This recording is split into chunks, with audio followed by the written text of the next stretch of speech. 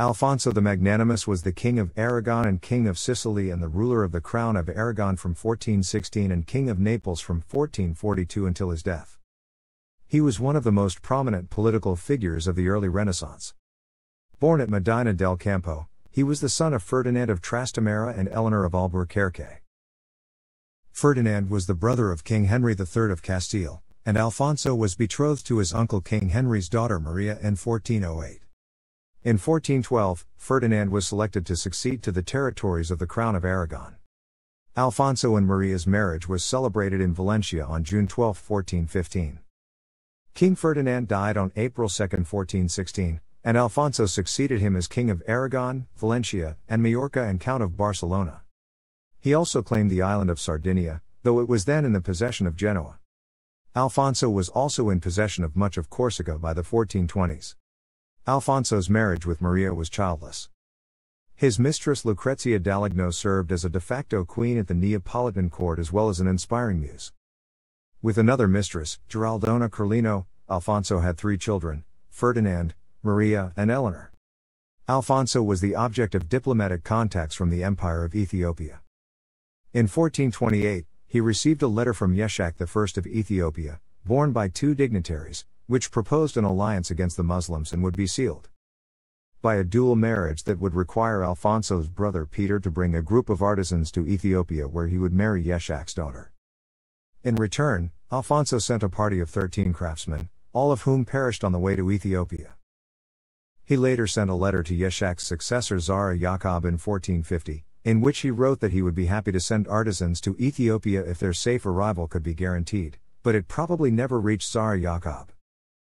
Coat of arms in Saturarum Hecatostican by Francesco Filfo in 1421. The childless Queen Joanna II of Naples adopted and named him as heir to the Kingdom of Naples, and Alfonso went to Naples.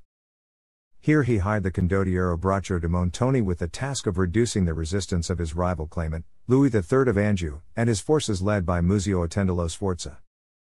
With Pope Martin V supporting Sforza, Alfonso switched his religious allegiance to the Aragonese anti-Pope Benedict XIII.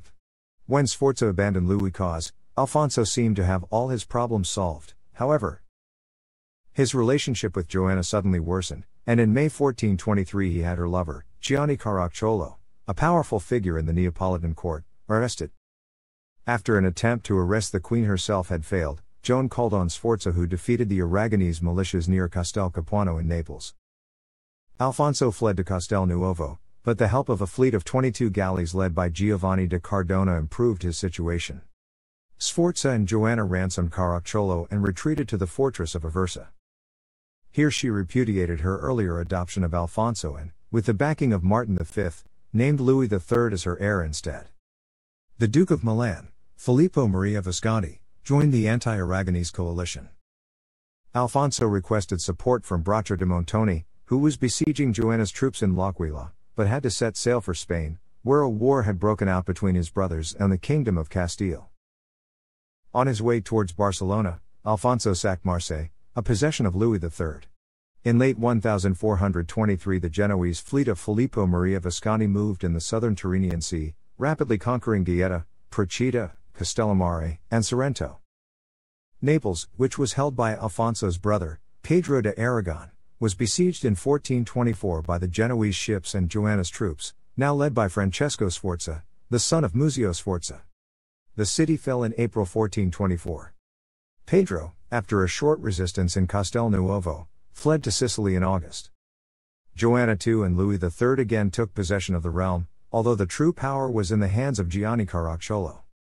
An opportunity for Alfonso to reconquer Naples occurred in 1432, when Caracciolo was killed in a conspiracy. Alfonso tried to regain the favor of the queen, but failed, and had to wait for the death of both Louis and Joanna herself. In her will, she bequeathed her realm to René of Anjou, Louis III's younger brother. This solution was opposed by the new pope, Eugene IV, who was the feudal overlord of the Kingdom of Naples. The Neapolitans having called in the French, Alfonso decided to intervene and, with the support of several barons of the kingdom, captured Capua and besieged the important sea fortress of Gaeta. His fleet of 25 galleys was met by the Genoese ships sent by Visconti, led by Biagio Acertu. In the Battle of Ponzo that ensued, Alfonso was defeated and taken prisoner. In Milan, Alfonso impressed his captor with his cultured demeanor and persuaded him to let him go by making it plain that it was not in Milan's interest to prevent the victory of the Aragonese party in Naples. Helped by a Sicilian fleet, Alfonso recaptured Campo and set his base in Gaeta in February 1436. Meanwhile, papal troops had invaded the Neapolitan kingdom, but Alfonso bribed their commander, Cardinal Giovanni Vitelleschi, and their successes waned.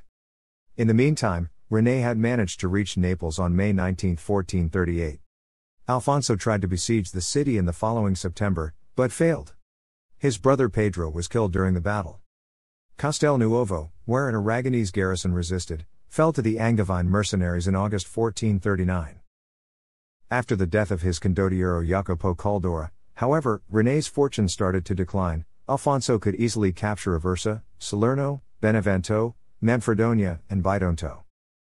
René, whose possession included now only part of the Abruzzi and Naples, obtained 10,000 men from the Pope, but the cardinal leading them signed a truce with Alfonso. Giovanni Sforza came with a reduced corps, as troops sent by Eugene IV had halted his father Francesco in the Marche. Alfonso, provided with the most impressive artillery of the times, again besieged Naples. The siege began on November 10, 1441, ending on 2 June the following year.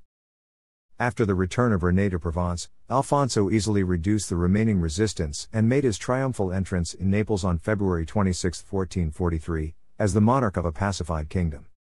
Alfonso then reunited under his dominion the kingdoms of Naples and Sicily, divided since the Sicilian Vespers. After the personal union, he began to call himself Rex Utriusque Siciliae. This was then used by the other kings and his successors who ruled over the one and other realm. Like many Renaissance rulers, Alfonso V was a patron of the arts. He founded the Academy of Naples under Giovanni Pontano, and for his entrance into the city in 1443 had a magnificent triumphal arch added to the main gate of Castel Nuovo. Alfonso V supplied the theme of Renaissance sculptures over the west entrance. The triumphal arch entrance of Castel Nuovo. Alfonso was particularly attracted to classical literature. He reportedly brought copies of the works of Livy and Julius Caesar on his campaigns. The poet Antonio Beccadelli even claimed that Alfonso was cured of a disease by the reading of a few pages from Quintus Curtius Rufus' History of Alexander the Great. Although this reputed erudition attracted scholars to his court, Alfonso apparently enjoyed pitting them against each other in spectacles of bawdy Latin rhetoric. After his conquest of Naples in 1442, Alfonso ruled primarily through his mercenaries and political lackeys. In his Italian kingdom, he maintained the former political and administrative institutions. His holdings in Spain were governed by his brother John. A unified general chancellorship for the whole Aragonese realm was set up in Naples, although the main functionaries were of Aragonese nationality. Apart from financial, administrative and artistic improvements, his other accomplishments in the Sicilian kingdom include the restoration of the aqueducts, the drainage of marshy areas, and the paving of streets. Alfonso founded the first University of Sicily, the Siciliae Studium Generale. Alfonso was also a powerful and faithful supporter of Skanderbeg, whom he decided to take under his protection as a vassal in 1451, shortly after the latter had scored his second victory against Murad II. In addition to financial assistance, he supplied the Albanian leader with troops, military equipment, and sanctuary for himself and his family if such a need should arise.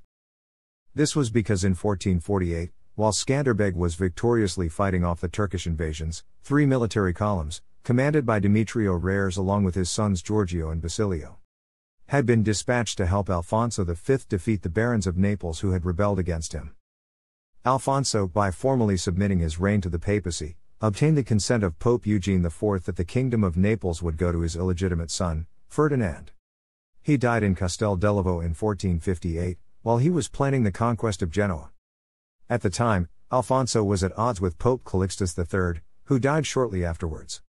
Alfonso's Iberian possessions had been ruled for him by his brother, who succeeded him as John II of Aragon. Sicily and Sardinia were also inherited by John II. Alfonso had been betrothed to Maria of Castile in Valladolid in 1408, the marriage was celebrated in Valencia on June 12, 1415. They failed to produce children. Alfonso had been in love with a woman of noble family named Lucrezia d'Aligno, who served as a de facto queen at the Neapolitan court as well as an inspiring muse. Genealogical records in the Old Occitan Chronicle of Montpellier and Le Petit Thalamus de Montpellier indicate that Alfonso's relationship with his mistress, Giraldona Carlino, produced 3 children. Giraldona was the daughter of Enrique Carlino and his wife, Isabel. Thanks for watching.